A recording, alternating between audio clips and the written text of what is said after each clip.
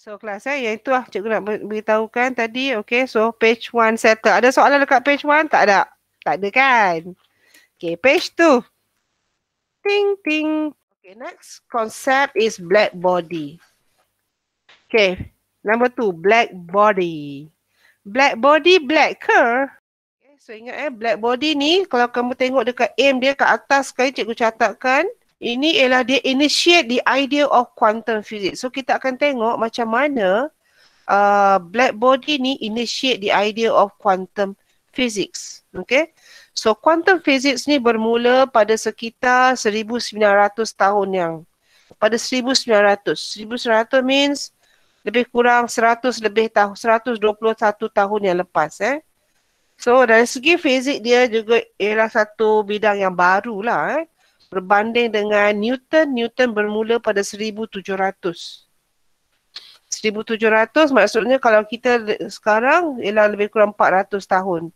So quantum ni ialah satu teori yang baru yang masih berkembang. Yang masih berkembang sehingga hari ini. Jadi kalau kamu tengok perkembangan dia tu, dia dalam banyak bidang. Bukan je dalam fizik tapi dalam semua bahagian. Ada maths, ada bio, ada chemistry, semua ada.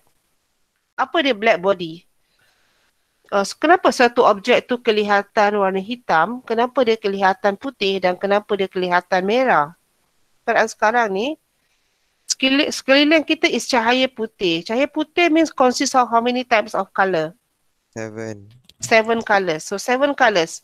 So bila cahaya putih dia kena pada permukaan ini, sebenarnya 7 warna tau. Okay, 7 warna yang menimpa permukaan ini, tapi kenapa dia masih juga hitam? Ada idea? Absorb. Because that object absorb all colours. The object absorb all colours. In terms of radiation, kalau misalnya ada ramasami, makan ikan semua tu, so dia absorb all radiation. Kalau in terms of light, dia absorb all colours lah. Dia absorb all and reflect nothing. Dia tak reflect apa-apa. Sebab tu dia jadi warna hitam. Dia je hitam. Dia hitam. Kemudian warna putih, sama juga konsep dia. Semua cahaya jatuh pada permukaan dia. Tapi kenapa dia warna putih? Dia tak absorb apa-apa. So, dia reflect. Dia terbaliklah dengan hitam tadi. Dia absorb nothing and reflect all. Bila reflect all means, all tu means dia ada 7 warna lah. So, combination of 7 colours is putih lah. Kalau dia reflect merah, merah saja. Tapi kalau dia reflect semua sekali, then dia is putih. Okay, next yang terakhir, konsep yang sama, satu objek berwarna merah. Semua cahaya datang. Sebelum cikgu pergi ada blackbody, cikgu tak pergi blackbody, cikgu nak bagi konsep ini dulu. Dia absorb semua kecuali merah. So, merah yang dia reflect. So, semua colour tu dia absorb except red colour. Dia reflect one colour. So, itu konsep warna. Konsep warna. Kita akan gunakan konsep warna ini untuk kita tengok apakah yang dimaksudkan dengan black body. So, black body ni ada ideal and ada yang real black body. So, a black body is an ideal absorber and emitter of electromagnetic radiation. So, a black body is an object that can absorb all electromagnetic radiation that falls on it. Bila cikgu kata electromagnetic radiation means we refer to yang ramasami semua tadi. Ramasami to the spectrum tadi lah. Sebab tu kita mulakan dengan electromagnetic spectrum. So, kalau dia is black body, dia akan absorb semua. Dia tak akan reflect apa-apa. Itu is ideal lah. Bila dah absorb semua, mungkin dia akan menyebabkan dia punya temperature bertambah. Dia dah absorb electromagnetic radiation, mungkin menyebabkan peningkatan suhu pada body dia dan menyebabkan the temperature increases. So once the temperature increases, they will start emit electromagnetic radiation. So a black body can also emit thermal radiation depending on its temperature. So ada a black body yang absorb and emit. Kalau dia conductors, they will emit. The radiation emitted forms a continuous spectrum and is unaffected by the nature of black body. So maksudnya, dia tak bergantung kepada surface, jenis dan sebagainya. Thus, an object emitting electromagnetic radiation which is determined by its temperature is known as blackbody radiator. So, kita tengok pada examples. Tapi is blackbody doesn't mean is black. Contohnya kepada, kamu tengok example number 3.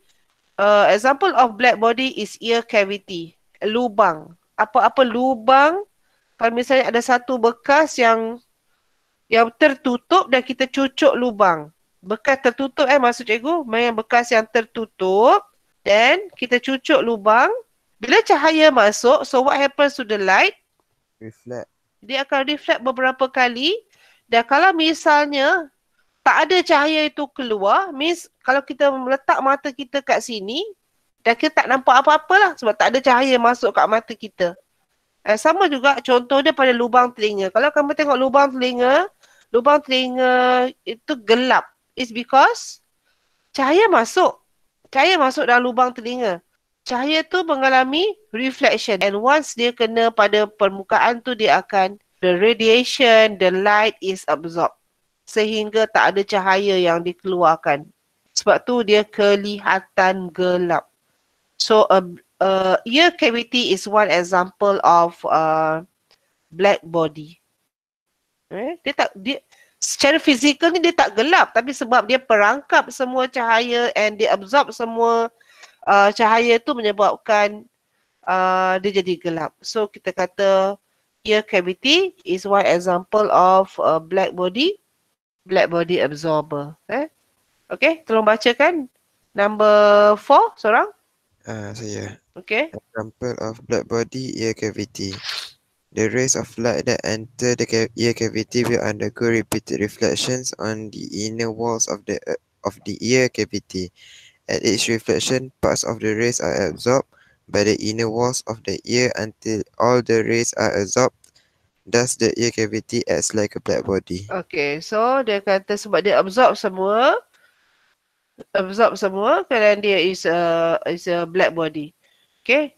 Kalau memang kita nampak gelap is an ideal black body lah. Tapi kalau misalnya kamu nampak ada cahaya-cahaya sikit kan. Kalau misalnya satu lubang macam gua ke kan. Kalau gua apa-apalah. Kalau dia ada cahaya sikit means dia is not a real black body. Black body ni dia punya tu is general. Kalau dia bergantung kepada apa yang kita observe. And doesn't mean to be black lah. Benda tu tak semestinya hitam. Tapi observation kita kalau dalam tu kita akan nampak hitam lah. Ni adalah bahagian ketiga lah. Ikut senarai tadi, ingat tak? Senarai yang ketiga is cikgu nak bincangkan graf ini.